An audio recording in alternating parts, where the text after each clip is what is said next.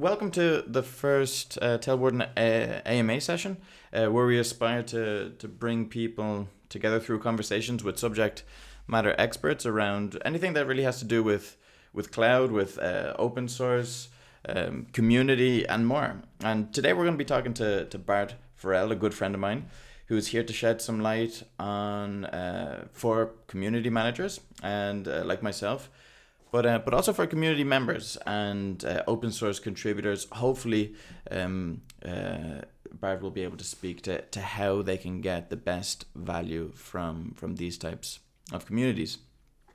So yeah, just to introduce Bart. Bart is a cloud native community consultant and content creator. He's also a CNCF ambassador and a masterful community manager, having spearheaded the data on Kubernetes community for close to 3 years, I think it was. And when it comes to talking about open source and community topics, he's really a reference in the field, and I'm happy to have the chance to talk to you today, Bart. Yeah. Having said all this, in your words, how would you kind of summarize what you've been interested in the last few years, and what are you up to now? Wow.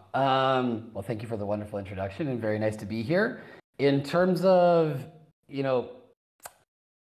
although what I've done the last few years has been very focused on this, I think for a lot of people that might think they're new to this space, and in reality they're not, because community is something that's not just something that happens in a Discord or a Slack. Since we're children, we're in communities, whether they're our families, our schools, or a different kind of organizations. And so there's a lot of lessons that you can extract from those experiences.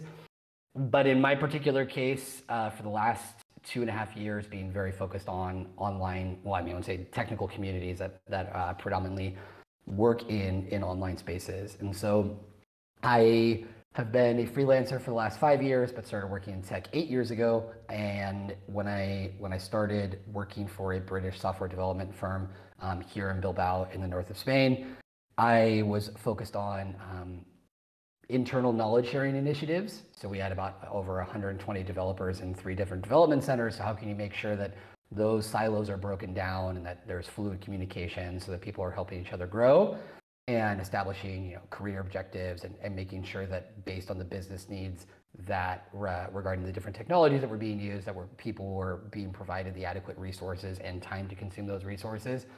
And then in addition, organizing events with different companies and universities, local government in the ecosystem here. And so then from there, 2.5, it'll be 3 years in August, I had the opportunity to start working with the Data on Kubernetes community. And just as full disclosure, I come from a very non-technical background, but there are a lot of different skills that can be leveraged in the community space. And I think for most people, you'll find that if you're quite transparent about where you're at, and on the technical side, people don't really have a problem. It's your job as a community manager to be able to know if someone has a question about this particular topic, who can I put them in touch with so that those conversations can happen and that person can get one step closer to their goals. So I would say a lot of what I do is getting into different spaces and finding out who are community members that are quite active, as well as others that are getting close to being more active, and what are the things that are going to stimulate them, what are the ways to get them more involved, and how to help that community get closer to the goals that they're trying to achieve. Because every community is different, and a lot of what we talk about is that not every community's goals, community goals are going to be different. Yes, in general, we're talking about open source, we want adoption and things like that, but goals will be different based on that. Metrics will be different, and what are the things that make it tick? Each community has to have its own unique look and feel. If we look at the amount of competitors that are out there, if we want to look at it that way, there are a lot. And so how many Discord servers, Slack servers can we be on? And we're all probably in dozens. And what is it that's going to make it stand out? What is it that, I always say 3 rules. Why are people going to come? Why are they going to stay? And why are they going to tell their friends? If it's only the community manager who's the one, evangelizing or sharing the good news about this space, the reach will be much more limited than if community members themselves are doing so. So that I would say, in the long and short of it, sort of is my approach. But like I said, I can give more examples later, but each community really has its own pulse, its own pace, its own progress, its own challenges, and based on those challenges, we'll have solutions that are tailored to them. Cool. No, thanks a million. Just going back to something that you said there at the beginning is that you're not that technically skilled, but you also said that you've been in this kind of like community space for the last 8 years, and you've come an incredibly long way in that time, and I can tell because I know you before those 8 years. Like in those 8 years, you've been able to acquire some incredible skills, and I know you for more than 8 because before you got into this space, you and we lived in the same city, and we were both English teachers at the time. We actually even started our own. It wasn't really a community, right? But it was a little project that we had with another friend of ours, another English teacher. We called it a Good Morning Bilbao.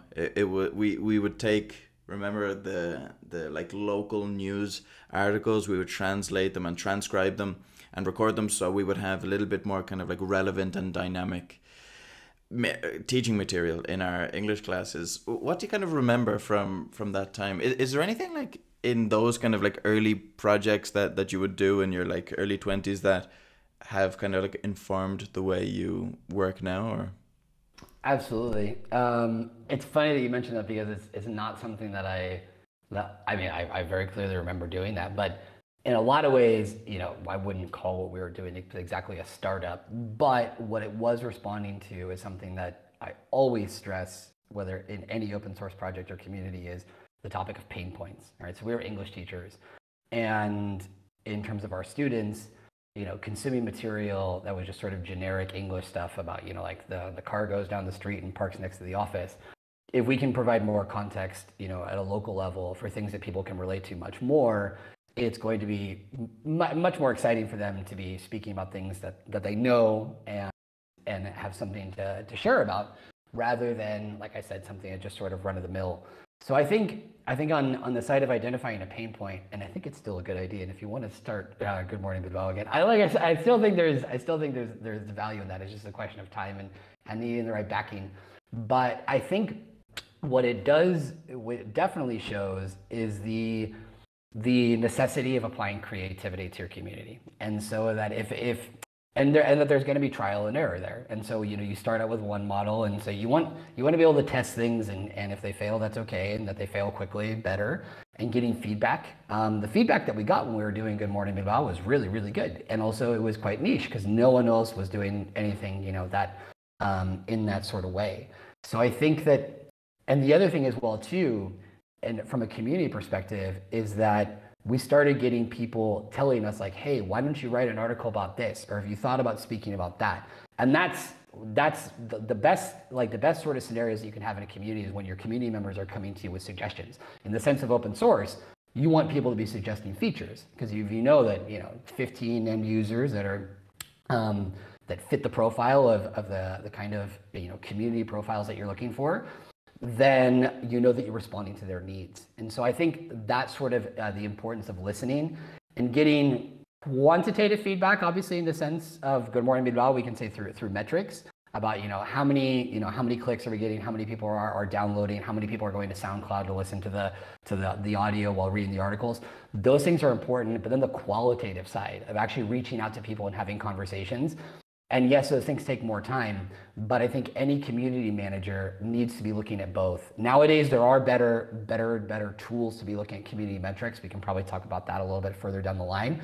But I think the qualitative side of really listening, taking that feedback into consideration, and then showing others, whether it's quantitative or qualitative, if you ask for feedback and you don't show people that you're taking that into consideration, saying, we've heard you, these were the top responses that we got, these are suggestions that you've made, let people vote on which ones they think are the best so that they become a part of it, and that it's that it's not a monologue but a dialogue. I think that in virtually any project that you're doing is absolutely essential. And it really helps you out a lot too, because you may think that you have the greatest idea in the world, but if your community or your users are pulling you in another direction, you definitely need to keep that in mind so that they don't feel alienated or abandoned later on. Yeah, and that's actually a perfect segue for the next question that I had for you here, because you're touching on the fact that it's not only important that you as a kind of like a content curator, as a community kind of manager, you think that something's going to work. There really is no substitute for a data driven approach, right? And just have a clear insight into the metrics that you care about, the metrics that kind of inform you of the route that you're going down, if it's the right one or not. But speaking of those metrics, because as a community developer myself, sometimes it's not always that clear which ones are the right ones to listen to, which ones are kind of vanity metrics that in the long run really aren't helping out. So in your opinion, how do you measure success of an open source community? Are there like what are the specific metrics or indicators that you find particularly useful, both for community maintainers or also for the community members themselves? That's great. And once again, I would say it goes back to goals. So your goals will help you out a lot in terms of deciding your metrics. So if you say like our goals are that we want, 100 people in the next quarter, or that we want to see this, there, once again, vanity metrics exist for a reason. Everybody likes GitHub stars. There's no denying that. However, there are certain hacks and tricks that you can use to get to those metrics. Yet often for any open source project, what I would say is that you may have somebody out there who's making a lot of noise, who's really pushing it, who's talking to a lot of people. But once someone gets into that, once someone makes a decision to get into your community, how long does it take for them to get onboarded and start participating? Generally speaking, if you look at, I interact with a lot of projects that are in the CNCF landscape. So if you look at projects that have good documentation, well, I said, if we look at, what are good first issues for people to start getting involved so that they can make themselves visible, they can get introduced, they can get onboarded. And that relates to, there are push and pull strategies. So like, if you're only just expecting people to jump into your Discord server, your Slack, get ready for some painful moments because it takes time. And so you have to be thinking about based on the kind of person who I want to be interacting with, where are they? All right, they're in other Slacks and Discord servers and other spaces already. How can you be out there interacting with them in a way where they can see you there in public spaces without having to DM them? If you start DMing people with, you better have something really, really cool to offer because it's like, if you don't know this person, they're already going, it feels like it might be too sales based. So if you're out there offering knowledge and sharing knowledge in these spaces, then it's only natural. They're gonna say, oh, Jake works here and this is what he's doing. I'm interested now in finding out more. And a lot of what we talk about, is a base, even though marketing is a bad word in this space. One of the basic rules of marketing is, the acronym AIDA, which is for attention, interest, desire, and action. So how are we going to get someone's attention? Targeting a pain point, saying, 99% of, platform engineers are spending too much time on this problem or whatever it happens to be. All right, then we develop that a little bit further. This person starts thinking, perhaps there's something here that's going to help me out. And then what's the action that they can take, right? Going back to, like I said, to metrics, basic things that you're going to look at no matter what. You're going to be looking at monthly active users, all right? And it can even be daily active users. There are different tools to measure that, which could be ComSort, could be Orbit, and these tools are improving. Also seeing where people are coming from. So are our efforts on Twitter working? Our efforts on LinkedIn working? How is it that people are finding out about our project and getting involved? Those kind of things but also once again is that if people don't have a reason to talk on Slack or Discord, getting angry at them for not talking is kind of silly, right? You need to make it easy for them. If people walk into a Slack channel and they see that there's nothing going on, probably going to be difficult for them to interact. Basic rule of communities as well as the 99-1 rule. 90% of your community members are going to be silent and they're going to be lurkers. 9% will be somewhere in between, and then it's 1% that are really doing most of the talking. Finding those 1% users and making sure that they're happy and that they're being engaged, and those are the people that will probably be more likely to give you that qualitative analysis. There's a great thing called the jobs to be done method, where by interviewing people, you figure out what are you doing well and what are the things that you should be doing more of, all right? Making sure that those people are being respected and listened to, I think that is, once again, so that it's not just the core team that's doing all the heavy lifting. Those are things that are definitely going to want to be there. But like I said, there needs to be an audit first of where you're at, looking across all channels. How are we doing on YouTube? How are we doing on Slack or Discord? How are we doing on Twitter? How are we doing, on GitHub? Then looking at how can we reduce the time from when someone joins to their first contribution, and interacting with them. It's not so much a metric, but I think that every community needs to find a way for people to have conversations that aren't just about the open source project, but based on and the folks that are in there. How can there be a sort of show and tell about things that are not necessarily purely technical, which could be memes, it could be movies, it could be music, it could be food.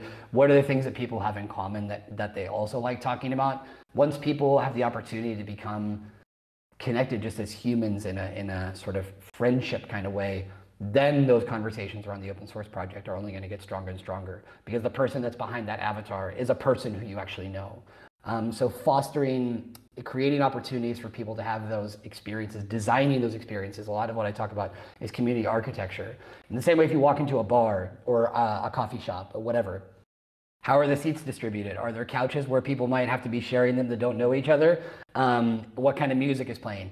In the same way, in an online format, what are the kind of things that you're creating so that people feel like they're not having to take a leap of faith to get involved?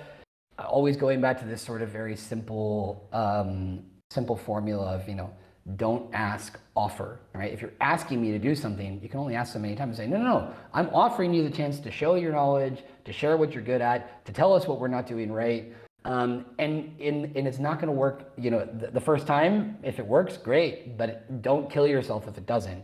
It's going to take, trial and error, but make your community part of the solution. If it's just you doing all the work on your own, it's going to be really, really hard. Find people who can give you honest feedback. I can't stress that enough. Perfect. Thanks a million. That's really, really helpful from my perspective, or from the perspective of a community developer, someone who's trying their best to create an environment that creates value for the members in it. But if we put ourselves in the shoes of the community member or of an open source contributor, what could they, and I know that there might be a lot of parallels to what you were just talking about, but from the perspective of a member who isn't seeing the metrics, who honestly doesn't really care about the metrics of how good or bad the community is doing, but what indicators, what should the member aspire to see in a community that gives value?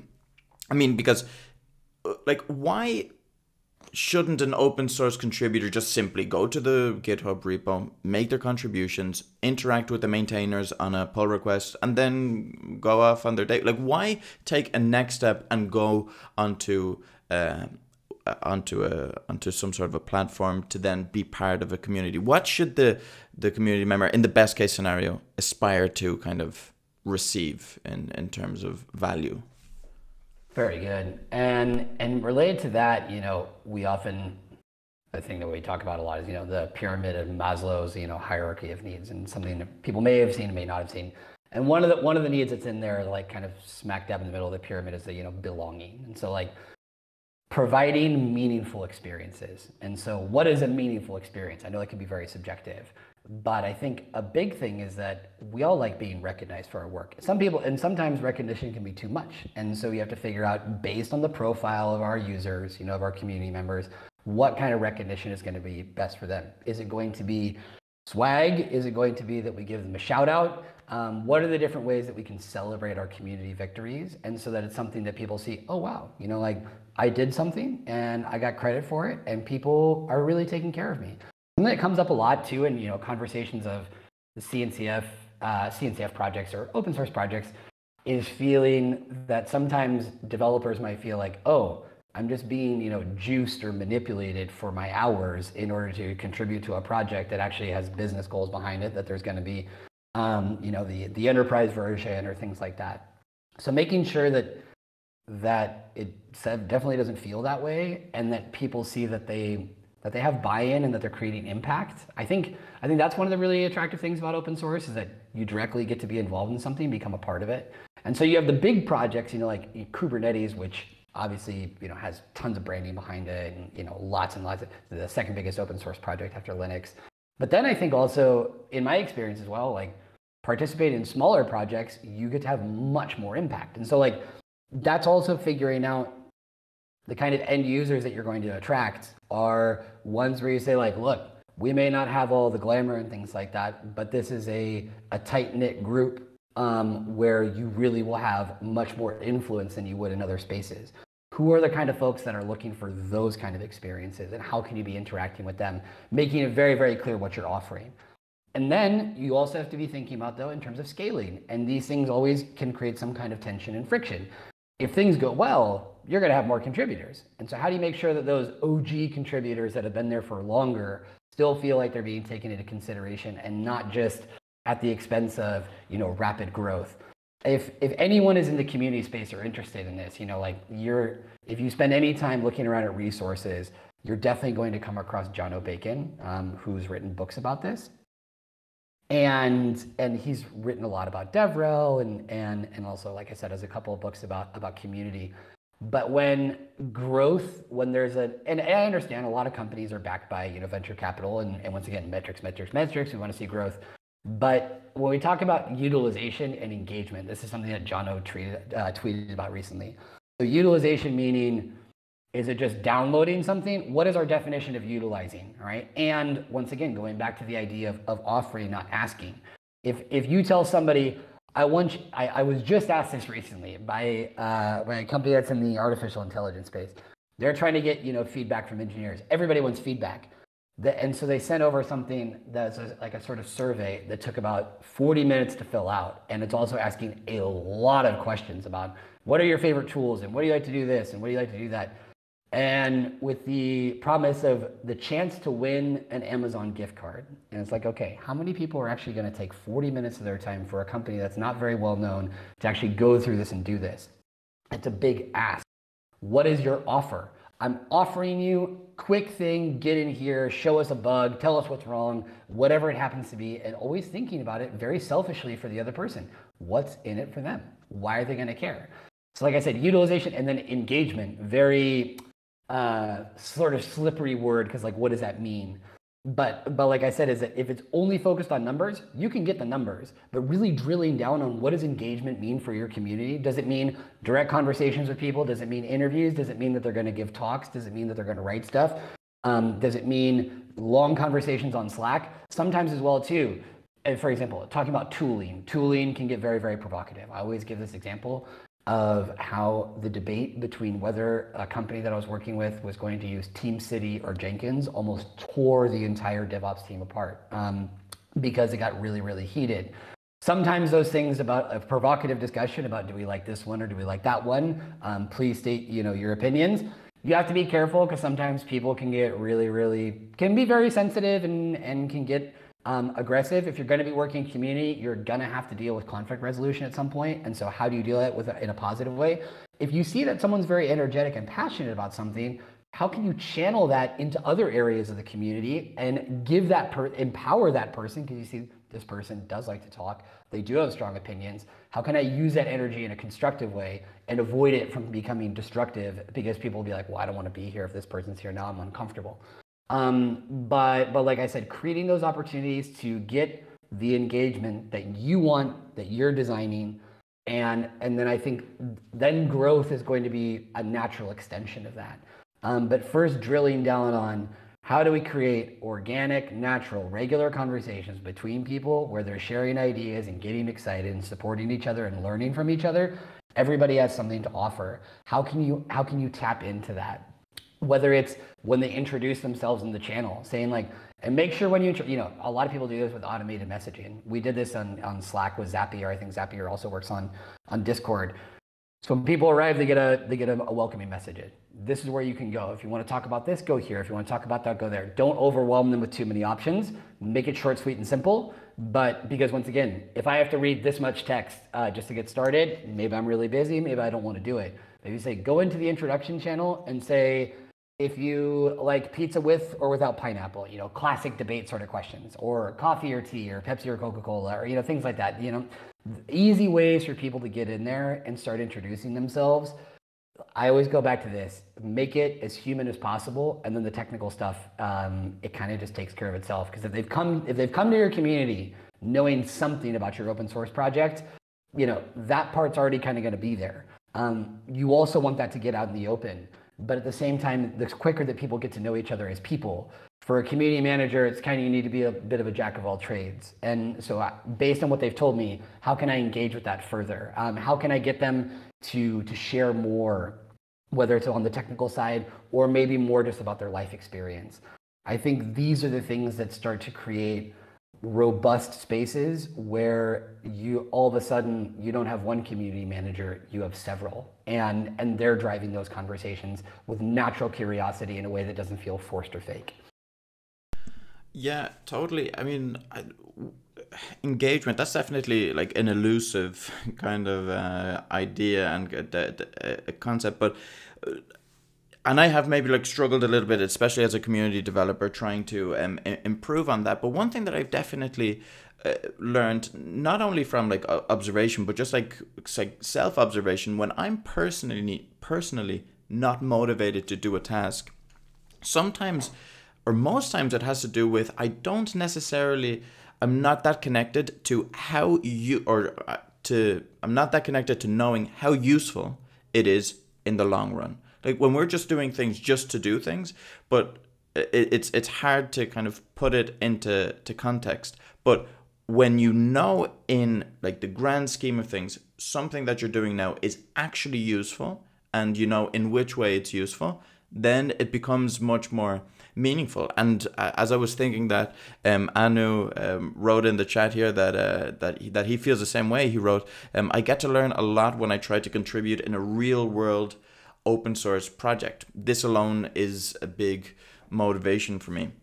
And I think that kind of, and I'd be interested to know if you agree, for community developers, I think we're bridging the gap, right? And kind of like we're bridging the information gap, and it kind of goes back to the project where we were translating articles into English. What we're trying to do is making it clear what is useful, how somebody can not only participate and get a PR merged and then they get a badge like, hey, thanks a million, you helped us out. But if we make it clear how you're being impactful, and then of course to your point, we recognize how that impact was very, very useful to us as a community, and then people derive that kind of value and they get motivated by that. How important do you think it is to make that usefulness as clear as possible?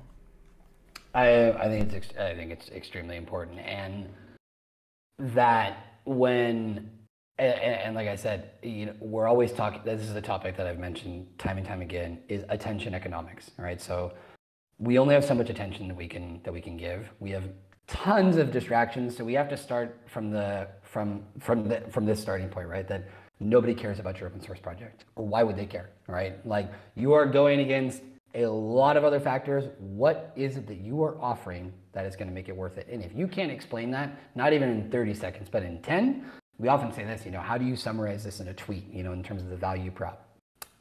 And also you have to be thinking about, and this is a common topic in communities as well. Some open source projects might be, more advanced, if we want to talk about that, for example, like eBPF, if we talk about Cilium, things like that.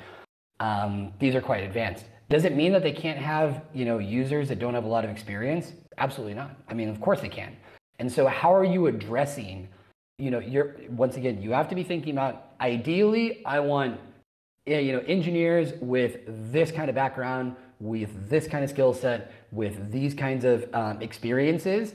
At the same time, I always think about it this way: until you can explain your open source project to your neighbors, to your family members, to a child, you probably don't know it well enough. And I just say that in the sense of, these things are very complex, but until they can be translated into more simple language, I think it's going to be a problem. And why is it also a problem? Because unless you're only addressing end users from one country where they're native English speakers, if you're really going for the entire world, everyone's coming at this with a different, language background as well. So being able to explain things as simply as possible, I think, like I said, is you're going to have that 30-second explainer, that 1-minute explainer, that, and then in 5 minutes you can scale it out. But it's got to start at the very beginning. If I go to an open source project and the first thing I see is a demo video that's an hour long, probably not going to work, right? Probably not going to, because I'm busy or I got a lot of stuff going on. Like, maybe they're really nice people, but then they're going to have to explain it to me individually. But if, in terms of the resources that you have, what are the easiest, and once again, it's like, are you a total beginner? Are you someone that has some experience?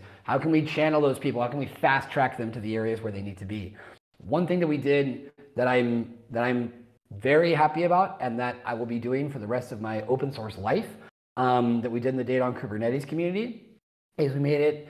Data on Kubernetes is generally the kind of folks that are working on day 2 operations. We're talking about database and storage on Kubernetes, are people that have generally, I would say, more than 5 and probably more likely more than 10, and in a lot of cases with the folks in the community, more than 15, in some cases more than 20 years experience. Does that mean that total beginners don't have a place? Absolutely not. What we did is that we took our research report, which was a 15-page document, which was mostly statistics and graphs with short explanations. And so we had a significant group of young people come in and say, look, all we want you to do, read the research report, write down the words that you don't know, go look them up. That way we build out a glossary for people that are new that want to come in and they want to learn the same terminology. You're helping them. Also the learning in public factor. So like I said, because then those folks are very, very energetic. And once they start building an understanding, then it makes it easier for them to get in those other conversations that maybe are a little bit more advanced. And for the advanced folks, some of them like having the experience of paying it forward with younger people. So when you have an environment where community members are teaching each other, that cross-pollination of ideas, as well as different generations, and they all learn from each other as well. Maybe for someone who's 45 years old, getting in a Discord server is overwhelming. For someone who's 18 or 20, it's like they've been doing this now for 2 or 3 years. Like I said, those things are, it takes time, but they can be unlocked. And I really stress that for every community member and manager is figuring out how you can provide that. What are the things that people need to know in order to get active? In the simplest way possible, less is more. What's the basic package that you need to give in order for people to get started? Yeah, I mean, everything that you're saying there just kind of like sounds to me like one word, which is like, how can you be inclusive, like to people in all kind of all backgrounds, of all experience levels. I definitely was. I remember when I got into technology, just maybe like 4 years ago. I'd never had much experience at all, and I was like under the impression that you really needed to have a huge amount of experience before doing anything of value, really. But then you realize that there are a lot of ways that even if you're a complete beginner, you can be included and you can create value and get a lot of satisfaction, even if you're learning a lot. And there's definitely a question that I have a little bit later on for you around how you have managed to be quite creative in the content that you've created to kind of like in the communities that you've been involved in. And I'm wondering if you had inclusivity in mind when coming up with that content. But before that, we have a question here from Anu, which yeah, I read it. It's a really good question. Yeah. About the contributor ladder, about you're going to start here and how do you get from there to there. One thing I will say is that behind Cilium, shout out to Cilium and also shout out to Isovalent, one of the best community people who I know, and without his support and guidance would not be able to do a lot of things that I'm doing, is Bill Mulligan. And so he's working a lot in the Cilium project and has been instrumental in that. And Bill is absolutely committed to being inclusive and making sure that people are getting plugged in the right way and that they don't feel like they have to learn everything all at once. Because I really like Anu's question is that people don't need to feel like they need to learn everything. Yeah, they're awesome, all right? So I got to hang out with them in Amsterdam. And we'll talk about the creative content later as well, because I did something for CiliumCon for that. But I think in the same way that an open source project has, that sort of ladder, communities can have that as well. You start out with your introduction, but slowly but surely, based on your goals, What are the actions that you want community members to be taking? Based on that, how are you designing environments and opportunities for them to do so? How are you making it easy? The idea of people are just going to jump in here and start doing a bunch of stuff is very idealistic and very naive, all right? Of course, we would love that to happen. I always say it this way. People are like children. Make it really, really simple, right? If you're not, what are you asking me to do? What are you offering me? What's the opportunity? What am I going to gain from this? And so I think with communities as well as thinking based on our goals and objectives, what are the actions that we want people to be taking? How can we make it as simple as possible? And if there's something that we're missing, internally, things look super clear. This is a great idea. We're absolutely brilliant. It gets out there, and then if we don't have ways of getting feedback, and I'm not saying send community members 15 surveys every week, right? People that will burn people out really quickly.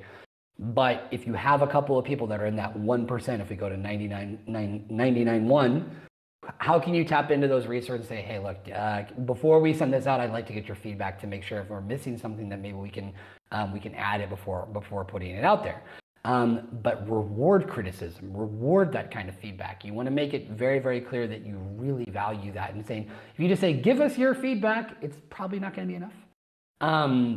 So I think that, and also, as often as possible, make these things collaborative. So if you're going to have, the contributors ladder like they do in Cilium or in other open source projects, how can other people participate in that? How can you be piece by piece saying, to get to here, first there are 3 to 4 steps before that. That can also be built into, a sort of rewards program, or like I said, becoming an ambassador or something like that. It's not something you need to do in the very beginning, but conceptually, over time, eventually you want to say for our top users, for our top contributors, they get, like I said, an opportunity to give a talk. They get some, custom swag that's limited. They get on a Hall of Fame. We put their picture on there. Some kind of way to gamify it. I think if I'm understanding Anu's question correctly, which is a great question, gamifying it so that it's just adding that extra level of experience to being a part of the community, I think is, and it's going to be different in each space. Cilium uses, EB because of eBPF, the bee is sort of their mascot. How can you build that sort of mythology, if you want to, in there? How can you bring these concepts that are very technical? How can you bring them to life in a different way? And that will probably relate to Jake's further question about creative content. Yeah, which I'll get to now, but what just comes to mind is that with the, and I think Anu's right to see it as a kind of like a gamification, because two things that usually comes to mind with games is that, well, first of all, games for the most part are fun, so you kind of want to do something. I think we've all tried out Duolingo once or twice, right? Like you don't necessarily think you're going to be studying Italian for a year, but you want those little points, and so it becomes a fun kind of thing that you engage with.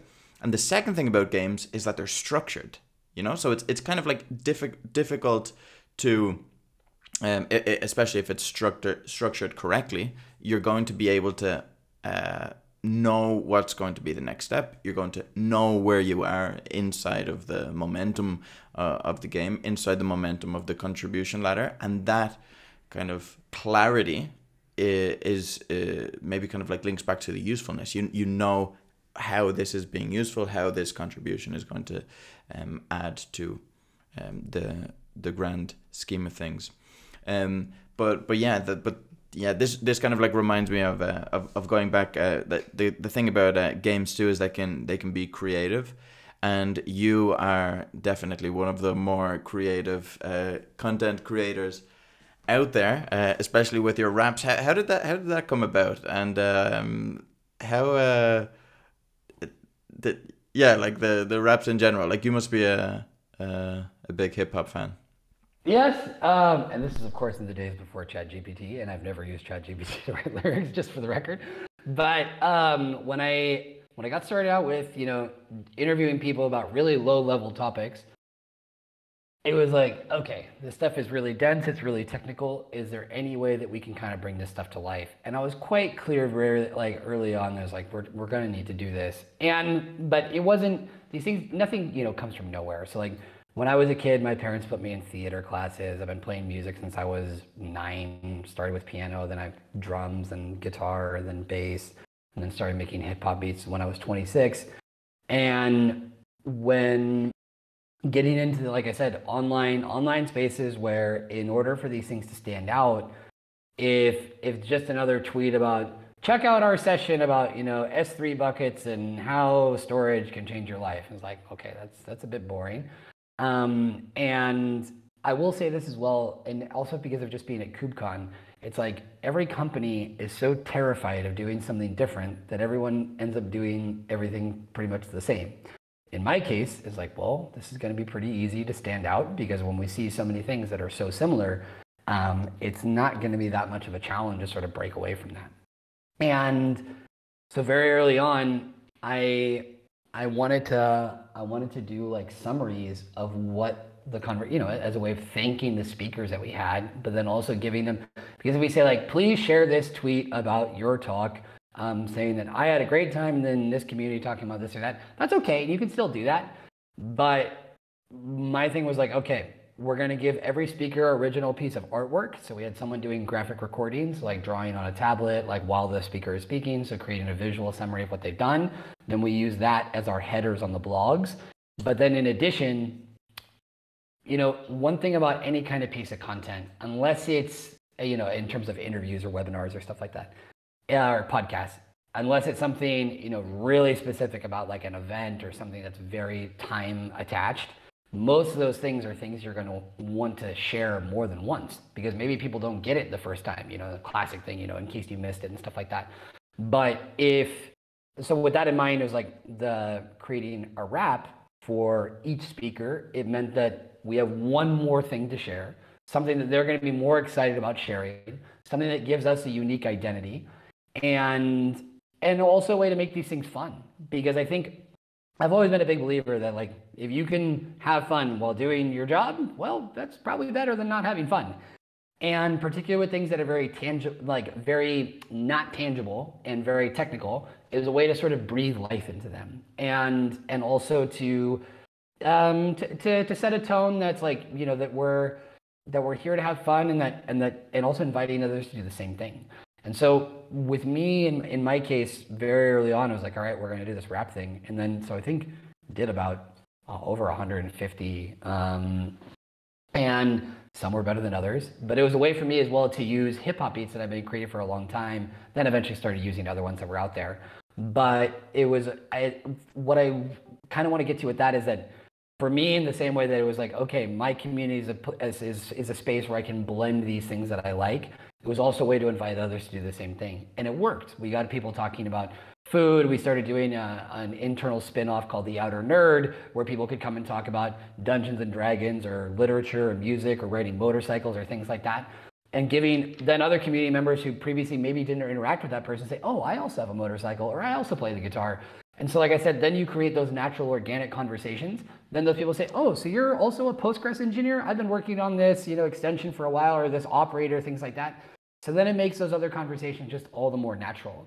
I'm not saying everybody has to do it that way, but finding a way to make it easier for people to blend the things that they like with the technical stuff that they're doing, I think it's a really, it's like I said, is it, as much as we're having these very technical experiences, at the end of the day, we're all people, and we all want to have very human interactions as well. So how can we have the best of both worlds? Yeah, I knew this question was coming, but Mohammed is asking when you and I plan to collaborate on a rap song. And I mean, to be honest, I'm all about creative content. I'm all about trying new things, but I'm gonna leave the rapping to you. Oh, no. I would answer Mohammed's question with soon and very soon. So yeah. Let's see. We got another question. All right, so we'll get to this question cool. now from Shibam, but then right after, if you don't mind, we'll move on to the rapid fire question section. Okay. But yeah, we've got time for this one. So it says, hey Bart, loving the session so far. I'm curious to learn how can someone who's contributed to an open source project quite a few times and is getting pretty familiar with the project take the next big step? Like, what is it? Like I always see videos, articles that say how to get started in open source and any tech. But what happens after that? That's a really good question. And I think it's kind of up to the person, because this is something I've talked to a lot of folks about. There's now that, for example, the developer relations is growing so much as a field and things like that. I've done public speaking training for lots of people inside the CNCF and outside on how to give talks, because giving talks is part of it. However, not everyone is going to want to give talks, and that is totally fine, all right? Or maybe someone wants to give a talk and they don't want to have their camera on and they just want it to be the voice. That's okay. Or maybe someone likes writing blogs or they like doing technical documentation. It's really kind of, I would ask that person, what are the things that you're interested in doing, and how can your work in that open source project blend into that as a sort of natural extension? I think that, we live in a very competitive world, and whether we like it or not, sharing in some way or having, something to show, obviously, with GitHub repos, you can see, and having been someone that worked in the hiring process and still does for certain companies, one of the things I ask is like, I don't really care where you went to university. I'm much more interested in seeing the kind of work that you can do. So showing me things that you've done, whether it's talks, whether it's documentation, whether it's participating, organizing an event, things like that. I would say, in terms of thinking about what's the next step, what's something that you like to do, and how can the open source contributions that you're doing play into that? And so in terms of the next step, I would say that. I would say, you can be proposing new features.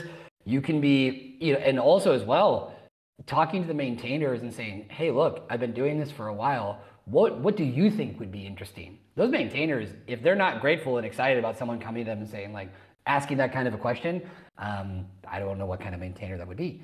Because if you say, look, I've done this, this, this, and this, and this, documenting your journey, sharing your story, showing other people how you've done it so that they can do it as well, giving back in that sense, I think that's good. But beyond that, giving a talk, creating a short series about it. And when I say giving a talk could be 1 minute long, it could be 30 seconds. It can just be, a demo put on, 2 times faster on 2x, so that you can be speaking over it and saying, this is what I did here and here and here. If you want to actually talk about that further at some point, find me on this Discord or whatever, and I'd be happy to talk to you about that further. But I understand that that's a natural feeling to have. It's like, well, I've been here, but kind of what's next?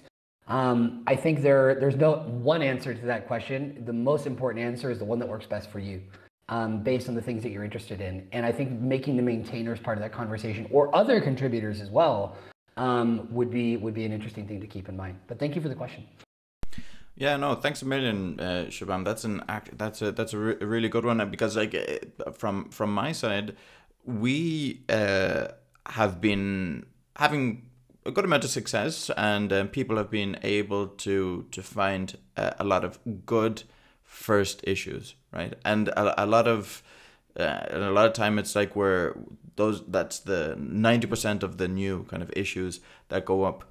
But people like yourself and other contributors too then have been contributing a lot of good first issues. Maybe we need to think of other labels. Maybe we need to add more good complex issues, and maybe they're not even issues. Maybe they're bigger epics, and for that we need as a community to make it easier to have maybe like more chances to have more conversations with contributors like yourself that are looking to take more steps that are going to challenge you in kind of like more meaningful ways, I suppose. And that's why on our side at least we are doing a lot of work now to try to create some sort of a structure. I don't know if it's going to necessarily be a game or something, but yeah, something similar to the Cilium contribution ladder, to be able to create some sort of a program that you can then see if you want to fit yourself into or not, in which you can contribute more than just the good first issues. So thanks for challenging us in that way. Having said that, let's jump into a section that a good few of the content creators that I listen to, they do, and I quite like. So this is definitely not original to here, but it's a rapid fire question in which I'm just going to shoot out some topics, and you just tell me if they're overrated or underrated in your opinion, and if you want to elaborate, feel free. The first one is non-linear career paths. Totally underrated. How rapid fire are we going? Very good. No, I totally agree. I think they're quite underrated also. What about the Basque Country in the north of Spain? Underrated. Yeah. Nice, nice. Rapping as a tech skill. Completely underrated and completely underpaid. I would have to agree, but yeah, unfortunately, I've tried in the mirror, and it's not a tech skill that I'm going to be able to pick up anytime soon. What about in-person tech conferences? Mm. I would just say rated. I wouldn't say under or over. And as someone who does a lot of work online, I really do like the in-person factor. But I will also say that it's completely from a position of privilege, being able to travel to these things. Yes, there are a lot of things that happen as well, locally speaking. But there is an element of privilege that's built into that. So yeah, I think that the really, really big ones and stuff like that, like I think that I don't want to say it's overrated because it is really good and you get to be with tons of people at the same time. But I don't want people to feel like that the value of connecting with people at a local level is somehow less. It's just different. Very cool. Okay. And the last one is the current surge in AI popularity. Overrated. Yeah, I'd say overrated. It's natural that there is that surge. And the thing is, I'm not an expert on this, so like this is just my non-technical person's opinion. But I think it's one of many hype trains. I think there is some really cool stuff happening there. But I think I'm always hesitant when things that are devaluing human, creativity, and also someone who doesn't write code, because I'm talking to a lot of people who do, the amount of creativity that goes into writing code, and that AI can be a tool, and that can be used creatively by the people who are in control of it. But yeah, I'm always a little bit hesitant when it comes to that stuff. Perfect. Yeah, and if any of these takes do age not too well, I promise not to edit them down and send them to you in the next few years. No, but I think your takes are fine. So I just want to give everyone a chance, if you do have any extra questions, to put them in the chat now, because I'm going to go ahead and ask my last question, if you don't mind. So it would be like, in your opinion, what would you recommend for like a young professional that may want a similar career to yours, or maybe who is on a different track now but maybe would want to mix in a little bit more of the skills that are useful in DevRel, like content creation and being creative with different ways of expressing themselves? Yeah, what would you advise a young Bart?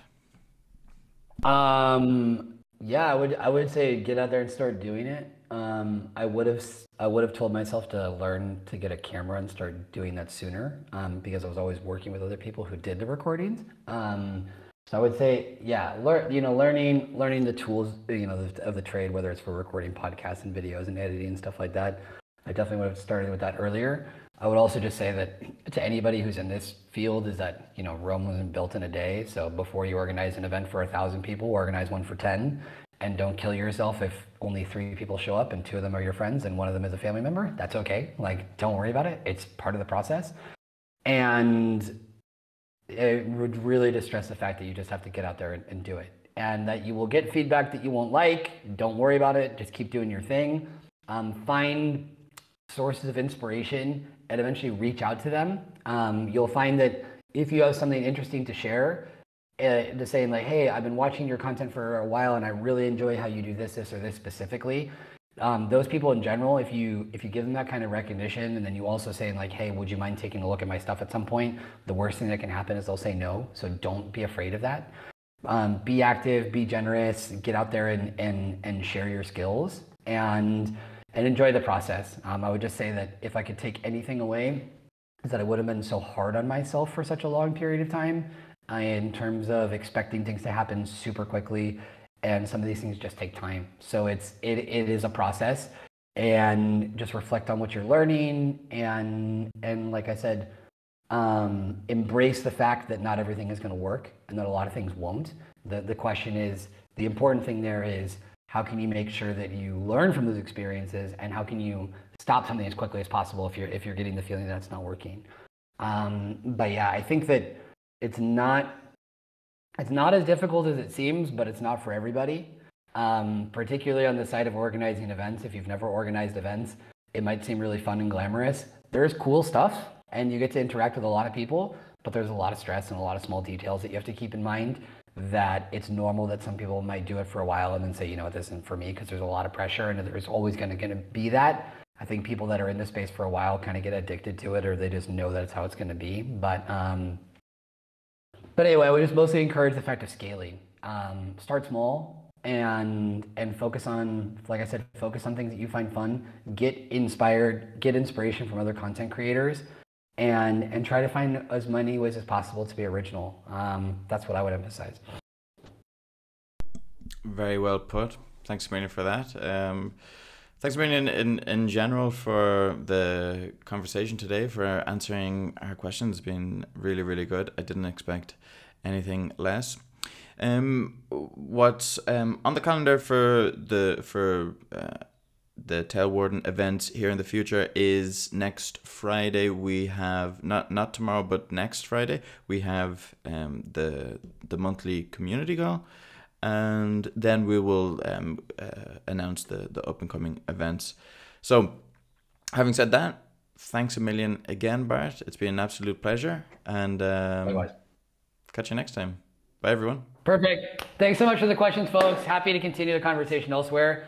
And thanks a lot for having me, Jake. It was really fun. All the best.